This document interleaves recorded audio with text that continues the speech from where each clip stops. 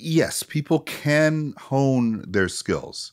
And I think a lot of people should. Most people should take. Especially an actor. You should do that. Yeah, but I took groundlings. I think it's important to yeah, to get out of your skin, to get it, you know, out of your comfort zone, and be able to just commit. Be in the moment. Yes, be in the moment, commit, not, you know, take that shell and whatever that is, that gloss, that whatever that's impeding your progress, taking that off and being able to just to open up and do things. It's scary. It's extremely very scary to open up and just go whatever comes out of your mouth and kind of just listen and try to make something out of nothing. I get nervous every show. Every show.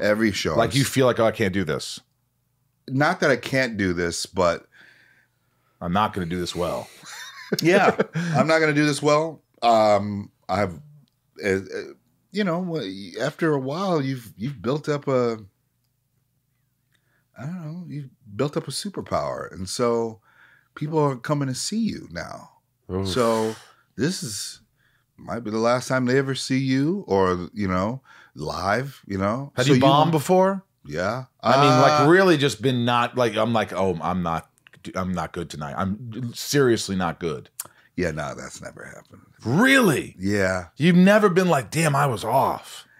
Maybe in a scene, but yeah, I was. Yeah, in a scene, but then I turned it up. You know, you just, I don't know. You just Curry. You know, you're confident. Like, yeah, okay, I missed that one. Oh, but, Steph Curry. But give me the ball. Oh, yeah, right, I'm gonna hit these threes. It's gonna take a second. Right. You know, if I still remember who I am. Right. I'm still dope. Still good. It's still me. It's still Cedric. You know. Well, what would you rather do if you had a choice? I mean, scripted or improvisate? Improvisate or script. I enjoy scripts. I really do. I love the written word. I do.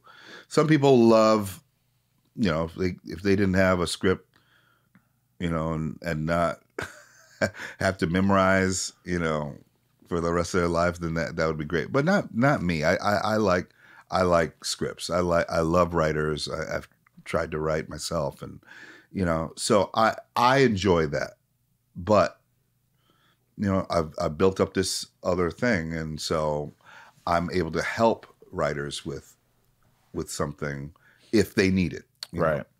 But like Larry David, when you work with Larry David on Curb Your Enthusiasm. Yes. You supposedly get a piece of paper that says, this is where we want the scene to go. Yes. Go for it. Yeah. Go improvise. Mm-hmm.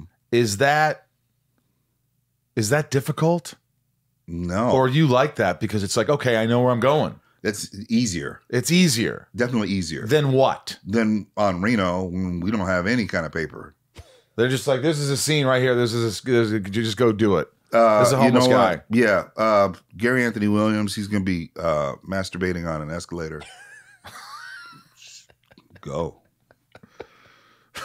You know? That's it. That's it.